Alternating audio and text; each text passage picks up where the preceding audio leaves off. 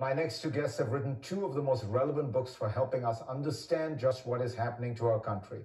Anne Applebaum's latest is Twilight of Democracy, The Seductive Lure of Authoritarianism. She is a Pulitzer Prize-winning historian and a staff writer at The Atlantic.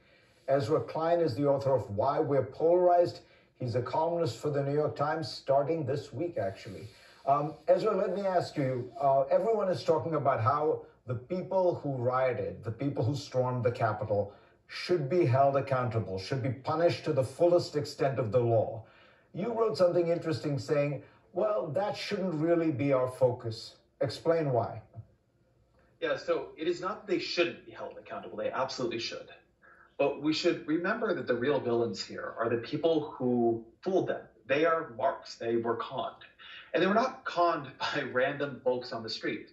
The president of the United States told them the election had been stolen, that electoral politics had failed, had been made a mockery of, that a landslide had been taken from them. And he wasn't alone. He was joined by the House Minority Leader, by more than a dozen Republican U.S. senators, by more than 100 U.S. congressmen, by every major conservative talk radio host, by the primetime lineup of Fox News.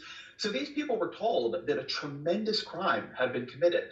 And the only thing for patriots to do was to mass and then to do something. Something was often left vague, although not always. President Trump saying, come on January 6th, it will be wild, isn't all that vague. So my concern, or my argument here, is not that we should not be prosecuting people who broke into the Capitol and potentially wanted to massacre U.S. members of Congress. Of course we should.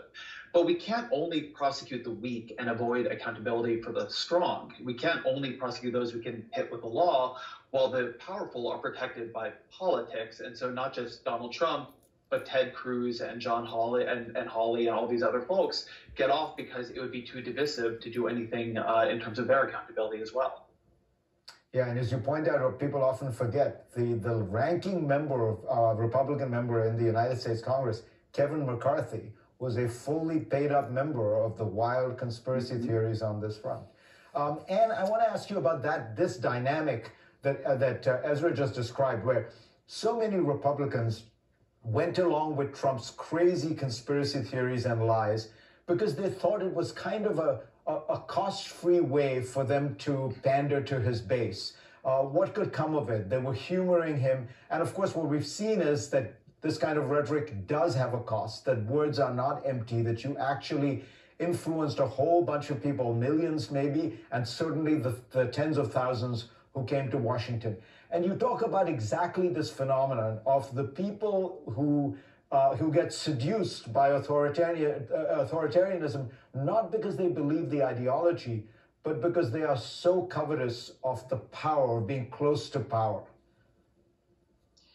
One of the oddities of the modern Republican Party is that it is very divided, but the divide is not ideological in any traditional sense. It's not like there's a left wing and a right wing or a liberal and a conservative wing of the modern Republican Party. What we now have is a part of the party that's still dedicated to reality, to using politics to solve problems, and another part of the party that has, exactly as you say, done a deal with the devil and decided that politics is about lying and it's about creating an alternative reality for certain kinds of voters to live in, particularly gullible, particularly angry people to be attracted to and to live in.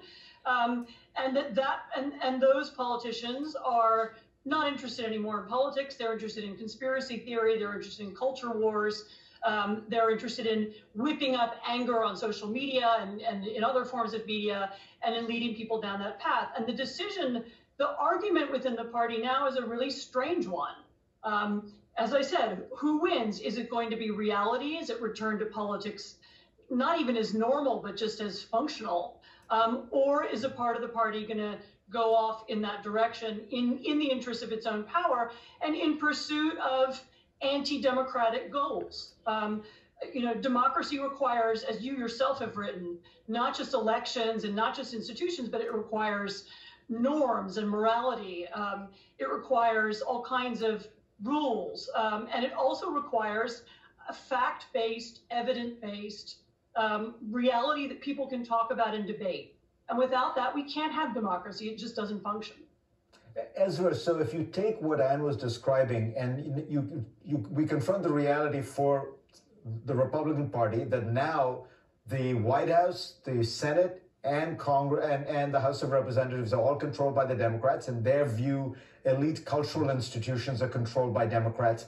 They are going to feel more like their world is slipping away. You know, I've always thought that to understand America now, or that part of America, this wonderful book by a German historian called The Politics of Cultural Despair, this sense that your world is disappearing. Won't they become, isn't there a danger that they become more fanatical because they think that their world is slipping away? There isn't just a danger, there's a near certainty. So I think you need to look at this moment as one of the most dangerous we're facing. As Anne says, the Republican Party is divided. Most people are not going to storm the Capitol. Most people are not going to become violent. But for those who were truly committed to Trumpism as both an ideological and a fantastical project, right? As this fantasy that you could regain total control over the country, to see it rupture, to see the conspiracies like QAnon rupture, to see simply Donald Trump's words rupture, to be told that Mike Pence could stop this great crime, and then he doesn't. It is in that moment of rupture, that epistemic break, that people can go, frankly, a little bit nuts. And we are seeing it now, right? That is why this is happening now. The storming of the Capitol happened now because all these things that people were expecting would happen, that there was some great plan behind it, or Donald Trump wasn't really going to lose, the states were not going to send those electoral college votes. It didn't happen. So what you may get is a Republican Party where much of it is, some of it is sort of normal.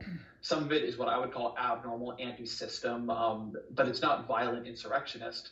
But then there's a core that is millions of people that is on the border or is violent insurrectionist.